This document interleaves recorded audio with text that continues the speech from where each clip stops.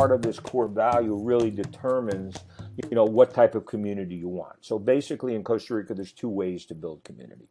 You can build what's called an agricultural community. That's just a legal term, agricultural community. And basically it says anything along a public road, you can do anything you want. So if you have a public road, if you want a 1,000 square meter lot, 100 square meter lot, a 10,000 square meter, you can do whatever you want on a public road. But once you go internally into the community, then every lot has to be 5,000 square meters because it was meant to be for farms. Minimum of 5,000 square meters. Minimum of 5,000 square meters. Yeah. So those are very big lots. So basically what you wind up with is a very monoculture rich community because every lot is 5,000 square meters. Every lot's expensive. So there's no diversity. The good part is that they're easy to do. They're not expensive. There's not a lot of regulation. And most Costa Rican communities, that's the way they're built. They're built as agricultural communities. And these type of communities are basically, monocultured, rich communities. Mm-hmm. But when you say monocultured, you're not talking about planting monocultured plants. Yeah, we're not even talking about that. Mm-hmm. If you look at the residential retirement communities in Costa Rica, right? They don't even know what permaculture is. So by monoculture, you're talking about each lot is kind of homogenized in its shape and characteristics. And I'm talking about the person who lives there is homogenized. Okay. Yeah, because of the cost of the lot, So you're taking people, by monoculture, you're talking about people coming from a more conventional mindset. Exactly. Okay. So that was never an option for us because one of our core values was diversity. So the second way to do community in Costa Rica is called filial condominium, horizontal filial condominium. And our concept of condominium, let's bypass that for a minute. Condominium in Costa Rica is just a legal term. Okay.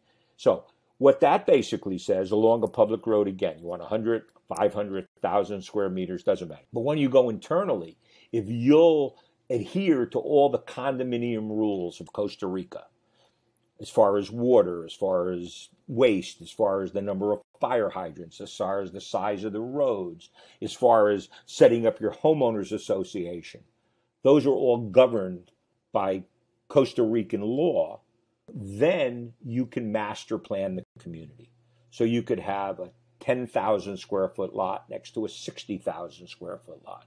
You could have a $50,000 lot next to a $350,000 lot. That's what brings in diversity. The negative part takes a really long time to do, especially, for us, it was during COVID. So, it wasn't like all of these permitting people were sitting in one place working. They were spread out in their homes all over the country. So it wasn't like you could go visit them and say what's happening. So the permitting is much, much harder. It's much, much stricter. It takes a really long time. It's really expensive. You have to have attorneys that do this for you. You have to cross all your T's and dot all your I's. And, you need engineering. And, if you're going to present to the Minister of Water, there's a way to follow it. But what you get in return is you get a diversified community. Because the lots don't have a minimum, or the minimum is much smaller? Well, they don't have a minimum. You can make them anything you want. So you can have a diversity of pricing. Okay, and by having this diversity of pricing, you bring in a more diverse community. Yeah, and that's what happened. So I could tell you at Alegria, there were 145 lots. We have upwards of 135 sold. I think we're close to about 140. We have very few lots left. We have 37 countries represented. We have 20% Costa Rican. I think there's 2 Costa Rican lots left, which is our proudest achievement. That was really, really hard to do. Yeah, we have from mid-20s to, my age, mid-70s. What's the smallest lot that you've sold? I think around 8,000 square feet, about 80 square meters. 80 square meters, okay. Maybe 900 square feet. Okay, so it's just a little residential house site. Yeah, residential house. Yeah, mm-hmm. Yeah. And then the largest, a little under 2 acres.